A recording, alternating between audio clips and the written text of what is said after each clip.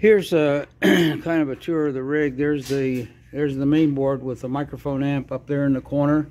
Yellow wiring indicates wiring that used only on transmit. The Pro Mini turned upside down. We got our LCD display. We got our little BFR 106 receiver RF amp transmitter pre-driver. That's it. And we're getting about somewhere close to 22 milliwatts, maybe 20 milliwatts on 10 meters single sideband. So indeed that bodes well for the BFR 106. I will use one more BFR 106, and I'm going to repeat the stage here. That's the microphone amp. I'll use that same design for the audio preamp, and then this is a packaged audio amp. I'll get rid of that, and we're going to plug into BFR 106 driving the LM380N-8. So there are two more boards, or actually three more boards. I need to finish the audio amplifier board that'll permanently go in there. And then there's the driver board, and then the IRF 510. I might have an RD06 HHF1, and if I can get 500 milliwatts of drive out of the 2219, which is the driver board, which I got to build, I'll in essence use that instead, and we'll see. We can get probably close to 6 watts. 6 watts of solid RF on 10 meters. Pete here, N6QW. This is fun.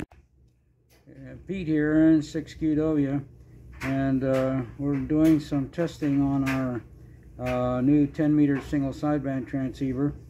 Essentially the RF preamp, also the TX pre-driver stage is putting out almost 3 volts. And so I'm just measuring across that, and you can see the pattern, and I think where we got it right there, I'm not going to touch it, but it kind of looks okay. It kind of looks like we're doing what we should be doing. I might touch up the audio gain just here a bit, and see, we ran the voltage down on the audio gain. We're flat topping, and there, that pattern looks a little bit better. That's about the right setting. So it was a good plan to essentially move the voltage down to 9 volts on the BFR 106. Man, that's a really great audio amplifier, although it's up into the gigahertz range. And I think we have the IF amplifier gain set properly. So I'm kind of encouraged by what I see. Now what I'm going to do, I'm just looking at the oscilloscope here. What I'm going to do in another test is actually take this over to the other bench and put the SDR radio on it, and I want to take a look at the spectrum and the waterfall, but looks like it's got a lot of sound power. Now we do have some filtering. We do have some filtering on the audio coming out of both the received audio and transmitted audio, the mic amp and the receiver preamp, audio preamp. There's a filter, so we don't put more than about 3 kilohertz into the single sideband filter. But I'm kind of encouraged what I see, that the filter might be working pretty good here. And again, the real test is to run this on the SDR and to really get a feel of what that is.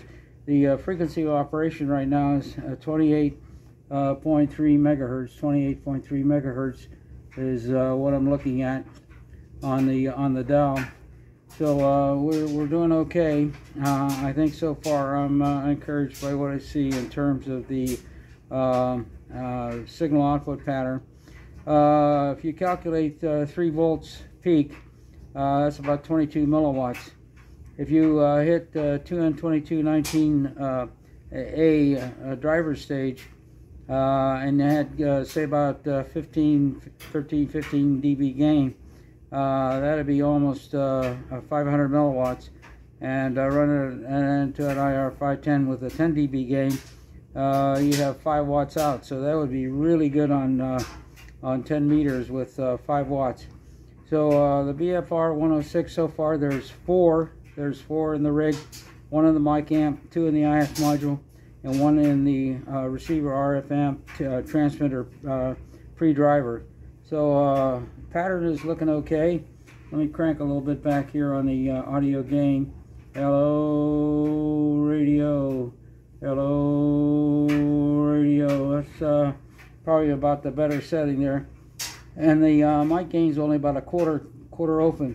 So the circuit that is published on the blog, hamradiogenius.blogspot.com, is what I'm using with the VFR 106. Only this time I put 9 volts. 9 volts. Didn't want to run it up on. Matter of fact, I was able to see. You run it up with 12 volts, you can get 7 volts out of that thing, and that'll kill the ADE1.